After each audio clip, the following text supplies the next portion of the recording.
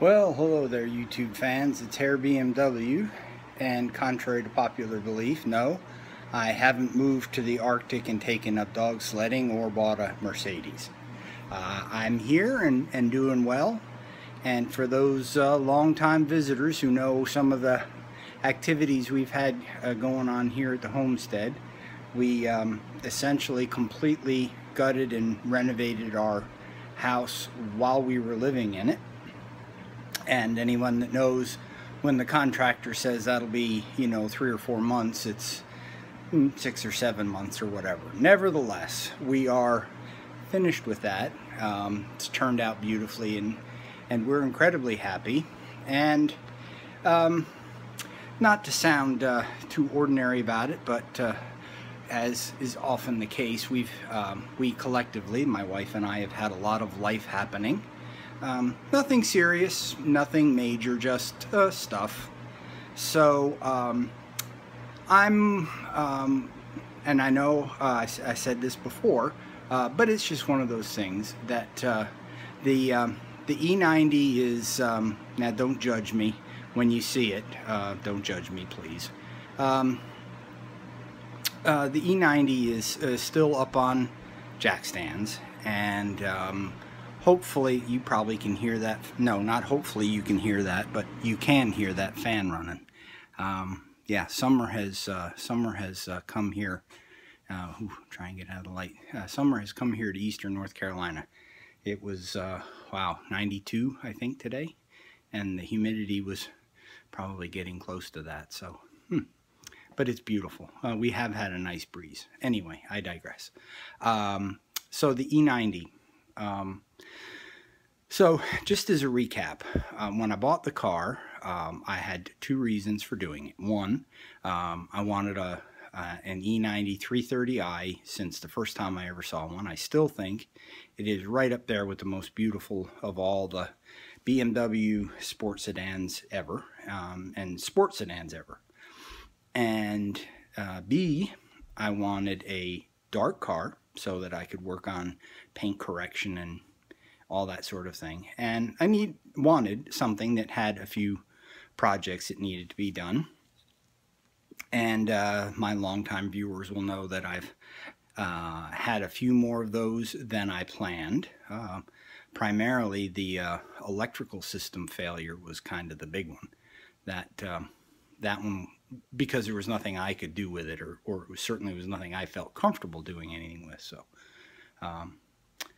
that was an expensive one. But other than that, the most recent problem that essentially put the old girl up on blocks was a really bad grinding sort of sound that appeared from the driver's seat to be passenger, probably center front.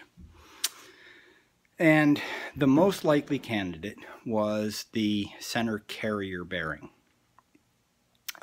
Fairly common, I guess, thing to go wrong. So in order to get to that, you have to take off the exhaust and all of the underpinning, underpans, and just quite a lot. And that just equates to money. So in any event, I put it up on the jack stands and got all that down, and lo and behold, the center carrier bearing had been replaced not too very long ago, apparently, because it looks like it's brand new. So that wasn't it. So then it became the way I work and manage my affairs and things is I then had to go about figuring out what were the possibilities, and just doing research and reading. And because it's not my only car, I had the luxury now of not having to worry about it. So so I'm gonna flip you around now, and we'll kind of go over some of the things that are going on. Okay, so here's the old girl, and as I said, please don't judge me on the state of the car. I don't dare touch it. You can see where I had a friend over the other day, and he leaned up against the fender. I don't dare touch it because that's the easiest way to scratch and mess up the paint. So I'm just going to wait until I get it outside and give it a good hose down.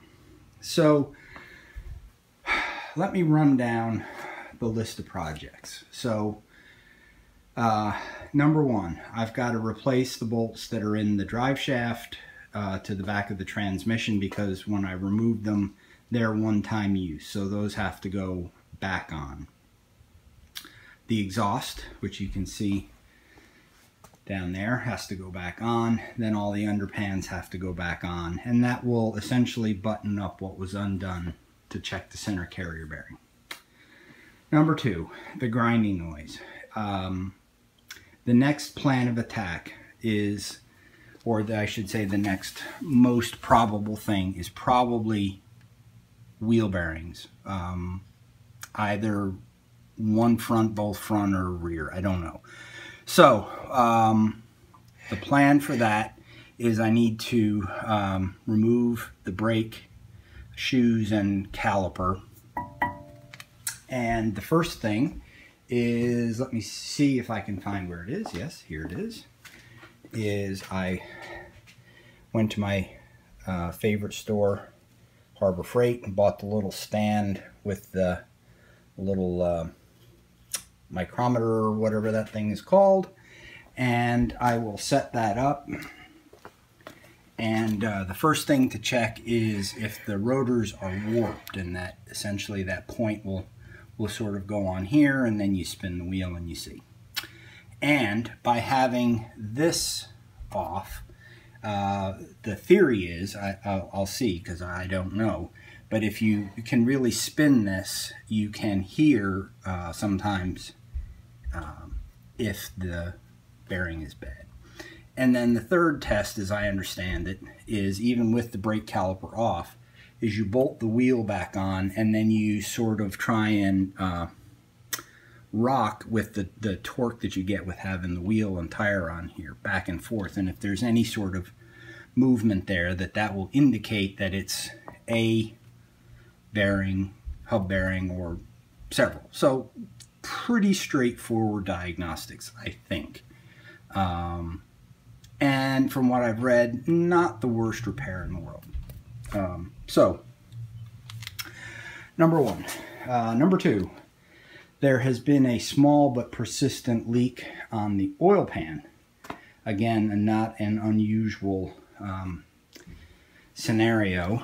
And, well, of course, you're not going to be able to see back in there. But the most effective way that I've been able to figure out how to do that was off of the E90 post, and this fella here did a really excellent write-up with pictures and everything. And essentially the idea is, not a surprise to anybody who owns a BMW, but there's no dipstick on this engine. So there is an oil sensor that sticks up in the bottom of the pan. Alright, so just got called up for dinner, so I'm not sure where I left off, but essentially I think I was talking about the oil pan has a sending unit inside which sends the oil level to the trip computer, and several of the bolts that go around the bottom of the pan are leaking. So using this fella's instructions, what you have to do in order to get enough clearance, and I'm going to get down as best I can here on the floor, and really it's a pretty straightforward operation, is you have to support the engine from above, and over there you can see the engine support bar, which I'll talk about in a minute. You support the engine from above, and then there are 6 bolts that hold this whole big steering subframe on, and you essentially just lower it down, and you get about 3 or 4 inches. And he said he was able to get the whole oil pan off, which I think you can just see a little bit of right there. So a couple of weekends ago I did that, and I got nowhere. I got 2 of the bolts out, and that was it. So the issue is, now I don't have every tool in the world, but I have a pretty good selection, and I have no doubt that he and others have been able to do it, but I swear I couldn't do it. So that will have to become plan B. Excuse me. So I'm still working on that. So the other issue, as I was saying with this engine bar, because you can see I've got, you know, pretty much the whole front of the the car taken off, is that the lifting eye is so far to the front of the car that when you put the bar across, you know, you're way out here, which you can see there's not much there. And to be quite frank, I did not at all feel comfortable having all of the weight here with, you know, with nothing underneath. So I rigged up a couple of supports that went down from here and up underneath that bar going across, and I felt comfortable with that. So so the oil pan, you can see I've got my gasket kit already, all the bolts and everything. I've got all of that stuff ready. It's just a matter of coming up with plan B. So next step, I've got new idler pulleys and new belt, so that all gets done. Of course, new oil filter, all new radiator fluid, and again, you know, the good and the bad of owning a BMW is in order to get all this amazing material and equipment and things in here, it's almost impossible really to even be able to try and show you with any sense of clarity at all. But up in here, can you see my finger? Yeah, I don't think it's going to show up, but you can see all the way back up in here is the water pump, which is electric, and the thermostat. And again, the Bavarian Auto, on Bavarian Auto, excuse me, he's got a really good video on how to replace those by essentially dropping the front sway bar and then accessing it from underneath, and he was doing it on a lift. And I can see, if you're doing it on a lift, how that would be reasonably practical. However, I don't see it happening, for me anyway, in my advancing spreading years. So that's why I took the opportunity to take all of this, clear all of this space out here so that I can do the front end, and then I can have much easier access all the way down in there, which is where the water pump and the thermostat are. So, excuse me, you can see here, I think I'm pretty much set. As far as I know, I have everything. Belts, thermostat, that's the bolt kit for the oil pan, the water pump, let's see, there's, you know, all the various parts and bits and bobs. So I'm not even sure it's been so long now what that is. Oh, that's some of the pulleys. I believe that's the water pump, and yeah, some more of the pulleys. So that and the gasket kit should get me everywhere I need. So potentially the only thing left I have to get is the drive shaft bolts, and then just depending on what it turns out to be the noise. While it's a kind of a crazy thing to say, I'm sort of hoping it's one of these wheel bearings. Although I say one of these wheel bearings, but I wouldn't do just one. So if it turns out it's a front one, I would, you know, do both the front. And yeah, other than that, you can see I've got parts spread all over the garage here. I try to keep them organized, and you know, they've gotten a little dusty, but that's okay. And you can see there's a bunch more back there. That's a lot of the undercarriage pieces, the heat shields, inner fender wells, or inner fender liners. There's the two big bottom pans, which are really in bad shape. And I may or may not try and replace those. But as you all know who get involved in this, this can get to be a fairly expensive process, bit by bit by bit by bit. But that's okay. It's about the journey and the process and the learning, so that's okay. And I thought that I would show you all, because you probably don't often get to see the front of your car, but if you have a temperature sensor in your car, that's where it's actually mounted. It's in that sort of vacant area behind the bumper and the kidney grills, and there it is. So anyway, I'm gonna flip you back around again, and that'll be it. Okay, folks, so there you go. It's been quite a long time since I've done a video, as I've already covered, and you can see I've got my work cut out for me, and I have been accumulating some additional pieces for my GoPro and for my little digital camera. So between the two of those and my trusty iPhone here, I really hope to be able to get back to doing some filming.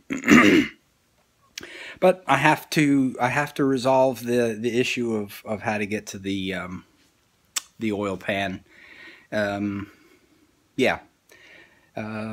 And it's just cumbersome. I don't think it's going to be that difficult, really, but it's just going to be cumbersome, and I thought about just going on and not worrying about it and just suffering with a little bit of oil leak, but you know, I'm not leaving my baby leaking oil. I mean, you know. So that's about it.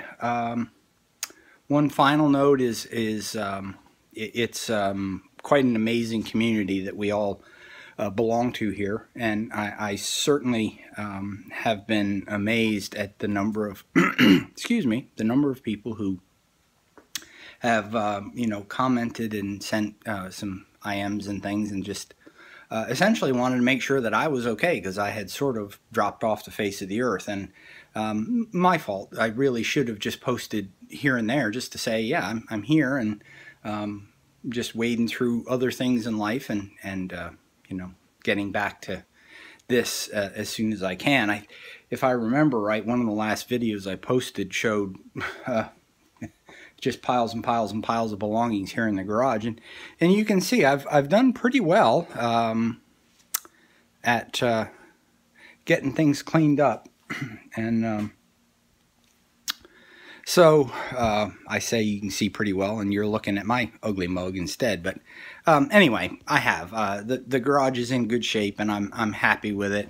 And we had the refrigerator actually burned up a motor this weekend, and scared the wife to death, because I was an hour or so away on my way to a family graduation, and she called and had gotten out of bed and smelled smoke, and you know, that's a terrifying sort of thing. And it turns out that we have some incredibly good neighbors, and they rushed over and went through the house top to bottom, feeling and touching outlets and looking and smelling and trying to determine what it was.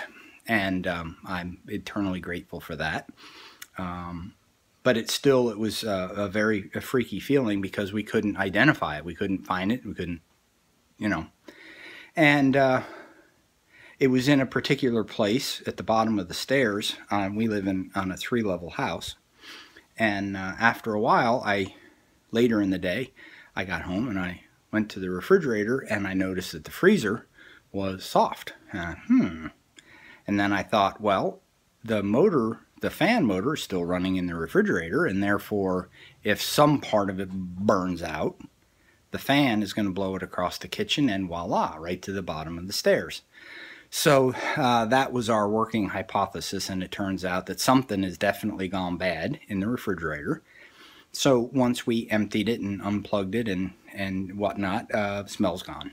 And so there is a very deep sense of relief in just knowing what the answer is, because that's just always that wondering. So that's about it. I'm going to finish up now, and you know me, I like to ramble. But I'm looking forward to the possibility soon of being able to get back in and get back to work and get back on some of these projects. There's a whole lot of reassembly here. I took good notes and pictures and things when I took it apart, but my word, a lot of bits and pieces. And you know, my plan as always is to clean, scrub everything I can. And if I decide to keep all those underpans and things like that, then I'll scrub them good. And as you all know, I'm a fan of that Duplicolor vinyl dye, and I probably just give them all a good coat of that just to, you know, make them look nice and clean. And so I think that's about it. Thanks again to everybody who has subscribed and been with me for now a number of years, and for those of you who continue to subscribe, I am eternally grateful. I think it's an amazing community that YouTube provides for anyone who just feels like they have something to offer, and I get tremendous enjoyment out of it, and hopefully it provides some use and maybe a little entertainment for all of you.